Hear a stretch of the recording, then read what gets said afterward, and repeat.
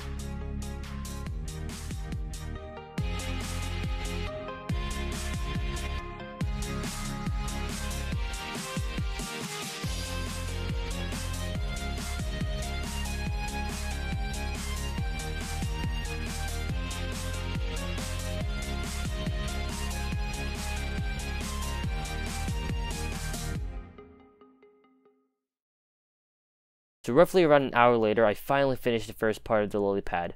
I think. I mean, when you look at it, it seems like I did a lot, but in reality, I didn't do that much. All I did was fill the floor with slabs. Pretty basic. But yeah, so it's next. Alright, so here's the game plan. We're gonna gather a lot of sand, get some ice, make a decent looking fountain, and start working on the little sub areas. So yeah, piece of cake. I'll see you guys whenever I finish those tasks.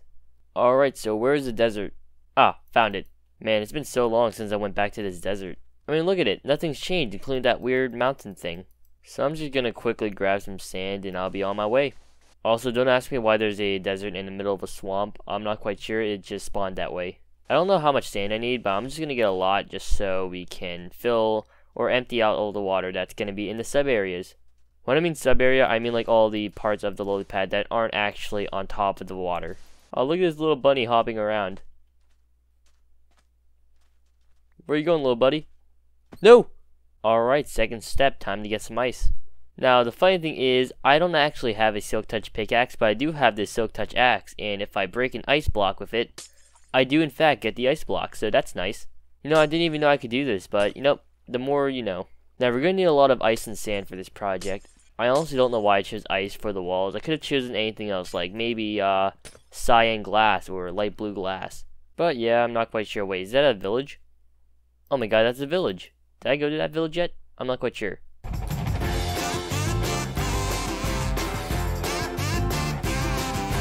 So I got a strategy for emptying out all the water in the lily pad.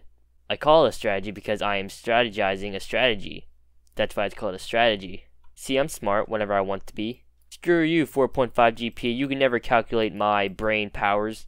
Alright, I should probably stop talking, but anyways, I'll see you guys whenever we get to the lily pad. Before I go back to the lily pad, I want to check out spawn for a little bit. This was my first ever project on the Moncraft survival world, and I am happy that it is still standing somehow. I mean, we still have the first dirt block of the world. I can't believe that I built most of these things. Like, that house, I kind of expected me building, but I never imagined to build that Def Games building, or that gigantic gumball machine, or even that traditional mansion. I get fascinated by the simplest things. I'm proud of myself, for once in my life. I mean, it's not that big of an achievement, it's still Minecraft. Why are there chickens down there? Why are there chickens stuck in leaves? What? You know what, I'm just gonna let them do their thing. But hey, we are back. Alright, so here's my plan for the lily pad. So right in this area is going to be a sub area. Right in that area is also going to be a sub area. Over here is going to be sort of like the main operation base place. I don't know what it's called. Basically, I'm going to put my bed here. And over here is going to be the entrance. Or something along those lines. I'm not quite sure. I haven't really thought of this through, so just stick with me. But yeah, that's the plan. I will go and work on the little sub areas. And I'll see you guys then.